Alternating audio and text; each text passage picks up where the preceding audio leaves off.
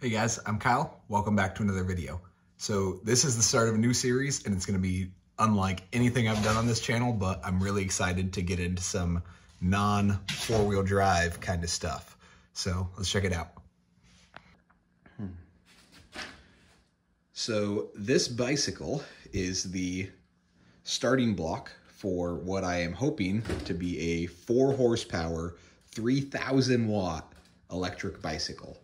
And the catch is I'm going to attempt to power it with drill batteries in series to make a 72 volt battery pack.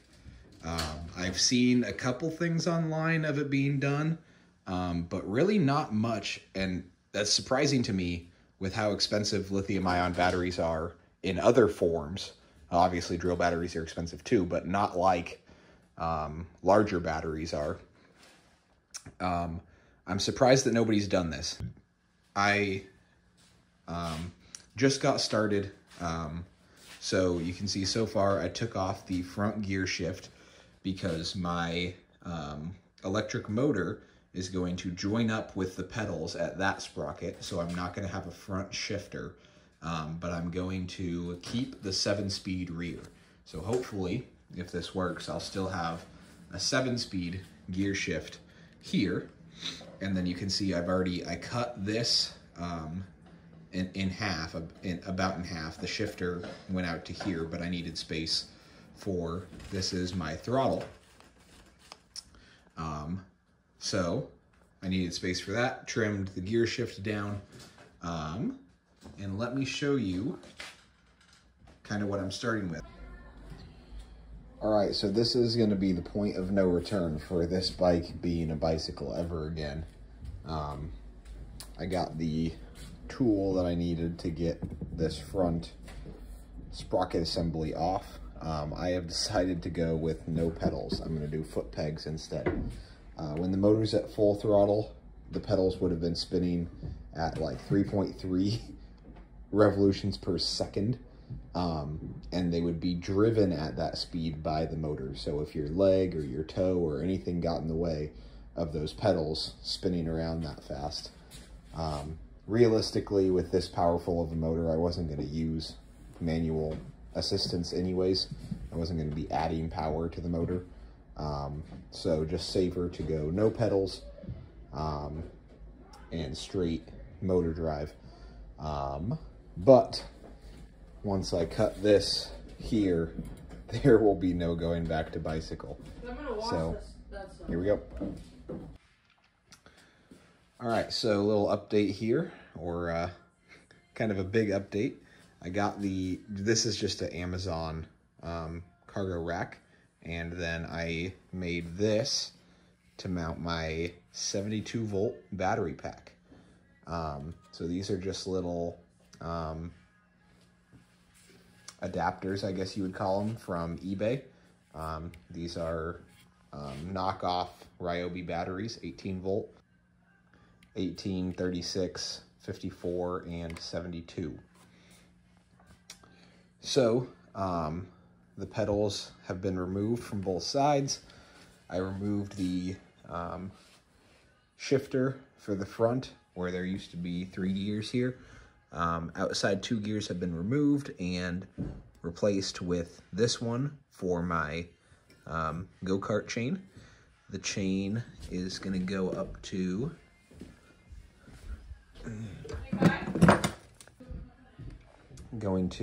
this is the start of this sprocket, so it'll have an 11 tooth going down to this 47, and then it'll have a 47 going to an 11 tooth on the motor, which will live around here.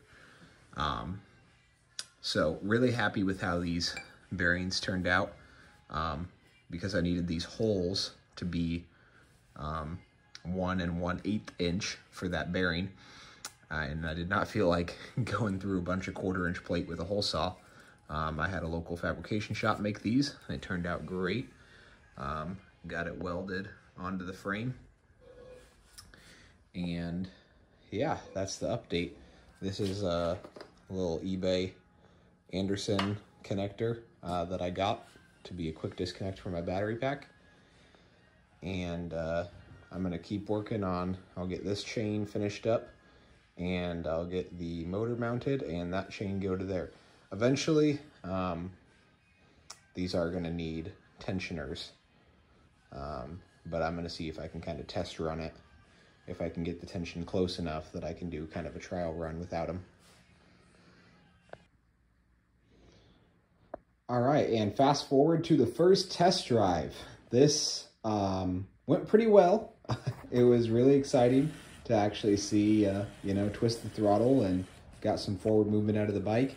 However, it was apparent that there were a lot of adjustments needed for chain tensioners, and I could not get the chain to stay on the sprocket.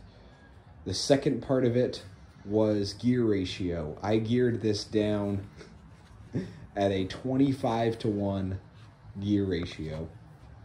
So I wanted to gear it down to where at top motor RPM, it would have a low top speed. That gear ratio was way too low, and it caused, basically you had to give it more than 50% throttle. You had to give it a lot of throttle and get the RPMs way up before the motor was actually driving the bike. And that combined with the chain tensioner issue led me to abandon my middle shaft idea and go to just a straight motor to pedal sprocket ratio. So fast forward to test drive number 2.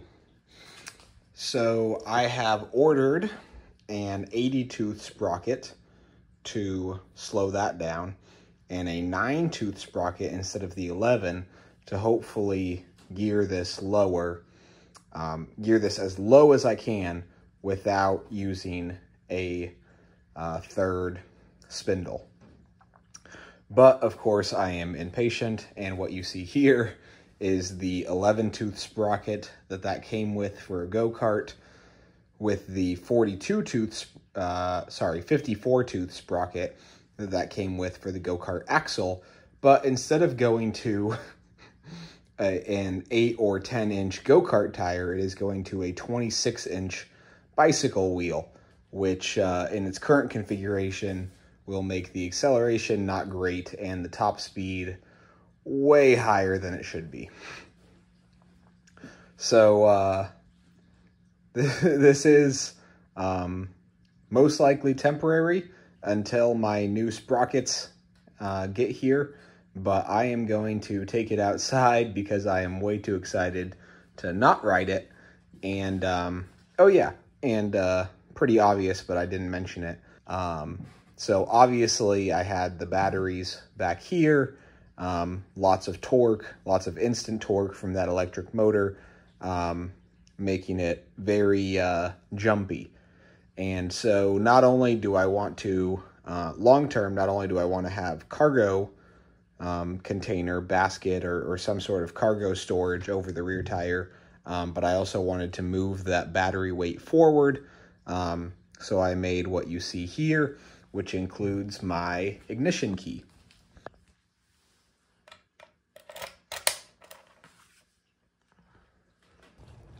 So this is on the lowest speed setting.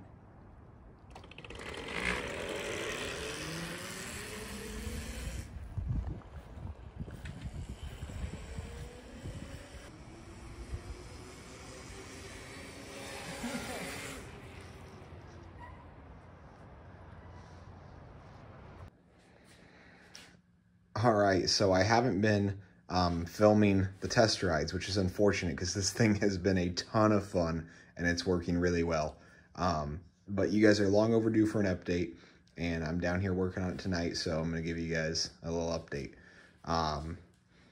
The 80 tooth that was supposed to go there did not fit the chain. So for now, 54 is the biggest chain driven sprocket I can find. I got the 9 tooth put on there, so it is geared a little bit lower. Has plenty of acceleration and plenty of top speed. But on the last test ride, I was climbing a really long, really big hill, and it blew 2 of my batteries completely. So it seems that this level of power output is too much for the cheap Chinese batteries. And what I should have done in the first place, went ahead and bought myself the Ryobi high performance batteries. So aside from the new batteries, the 9-tooth sprocket made me have to do a chain tensioner. So that is this little guy here. And that's not final yet. It doesn't stay on as well as I want it to. But we'll get that figured out.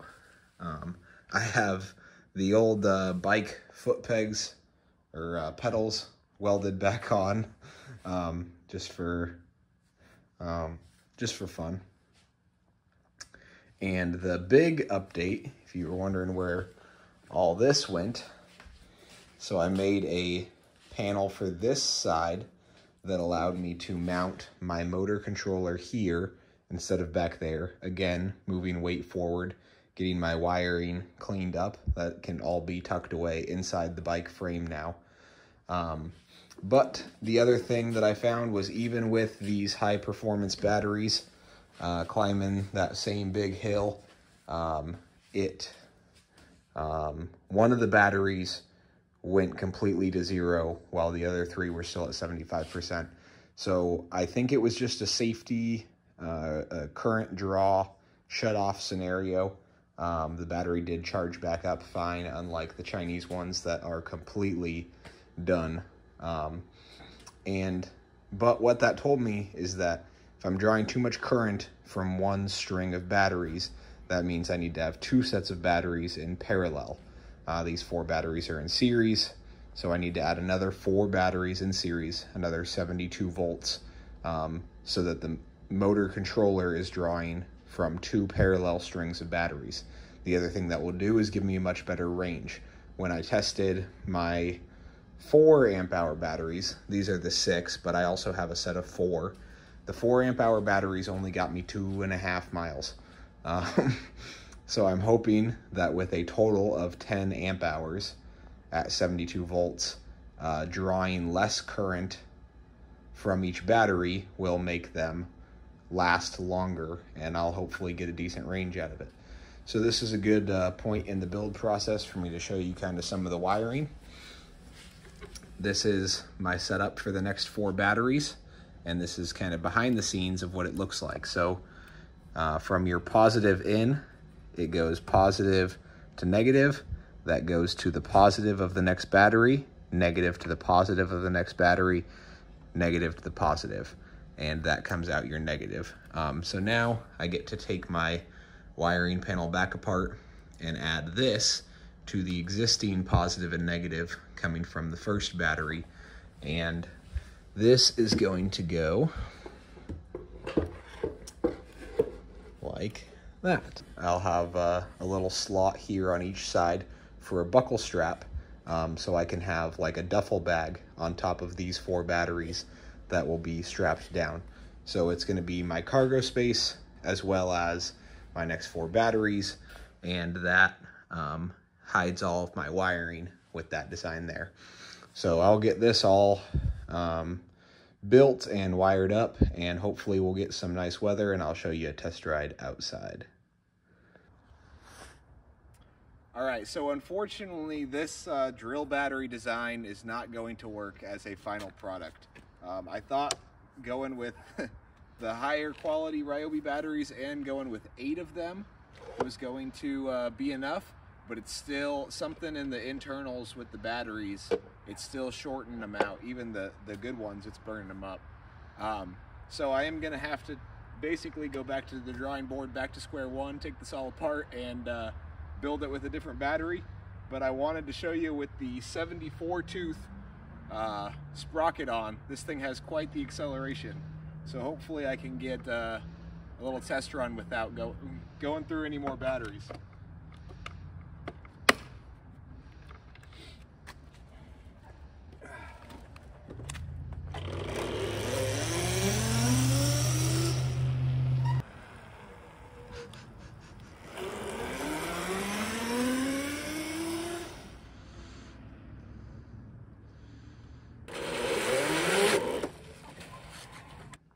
right, so this is the last time you'll see the bike in this configuration.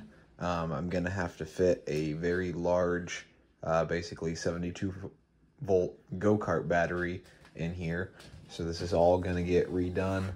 And I believe I'll even have to notch the lower section of the frame to fit it. So all of that will be in part 2 of this video, because this video is getting pretty long already. So, well, thanks for watching. We'll see you next time.